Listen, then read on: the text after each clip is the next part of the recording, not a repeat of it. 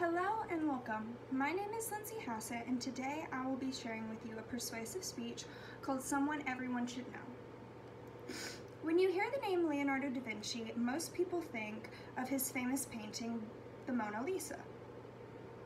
But what is not talked about is how extraordinary da Vinci was. And he was more than just a painter.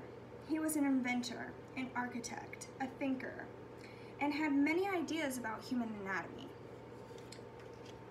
The way da Vinci made sense of the world was brilliant and something I think everyone should know about. His life-changing ideas way back in the 1800s have changed our world as we know it today. But unfortunately, we forget who came up with the ideas for these inventions in the first place. Da Vinci was a polymath.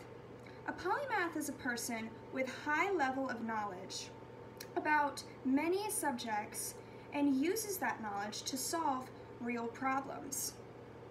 Some subjects that Leonardo da Vinci studied were human anatomy, engineering, architecture, psychology, nature, and many more. He was naturally motivated to teach himself and study anything that was interesting to him. He did it all on his own because he was motivated to do so. He didn't learn any of this from a textbook or from school. He figured out many things on his own. Da Vinci also had fusionary and visionary ideas.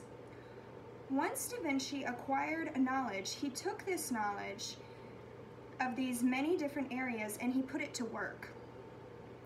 His knowledge about birds helped him to design a flying machine where a person wears wooden wings to fly. He saw everything as interconnected. This was an idea never heard before. He had such futuristic ideas that people of his time were not able to understand. His inventions were way ahead of his time. Things that Da Vinci thought up, such as machine guns, helicopters, and robots, were not invented until many years later. Since everything in his mind was connected, he applied his science to his art. He applied facts about nature to his scientific inventions.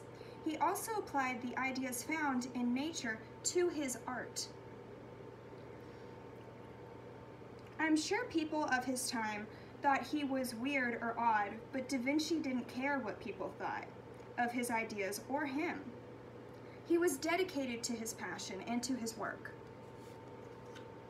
Because of Da Vinci's dedication, he was able to conquer anything life threw at him. Da Vinci did not have a stable family situation. He was born out of wedlock to Katerina, 15-year-old orphan peasant girl who lived in a rundown farmhouse. She was seduced by an older man who was a lawyer. When he was an infant, Da Vinci was sent to live with his father's parents. When Da Vinci was 5, he was sent to live with his father because his father's wife was not able to have children. Based on Da Vinci's childhood, we see that he really made the most of what he was handed in life. Da Vinci was also left-handed, which was considered a curse or a disability in the 1800s. In spite of what others thought of his left-handedness, he bragged about it and saw it as a blessing. He broke the stereotypes of left-handed people and also learned to use his right hand. He developed both sides of his brain and eventually became ambidextrous. He embraced who he was, even though he was different.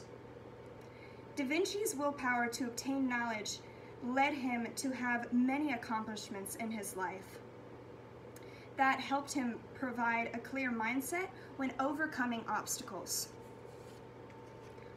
Da Vinci demonstrated perseverance and thrived on knowledge. That approach is something we can all learn and use to improve our own lives today. My credits for this presentation are given to Gunderman 2019 and Colors of New York.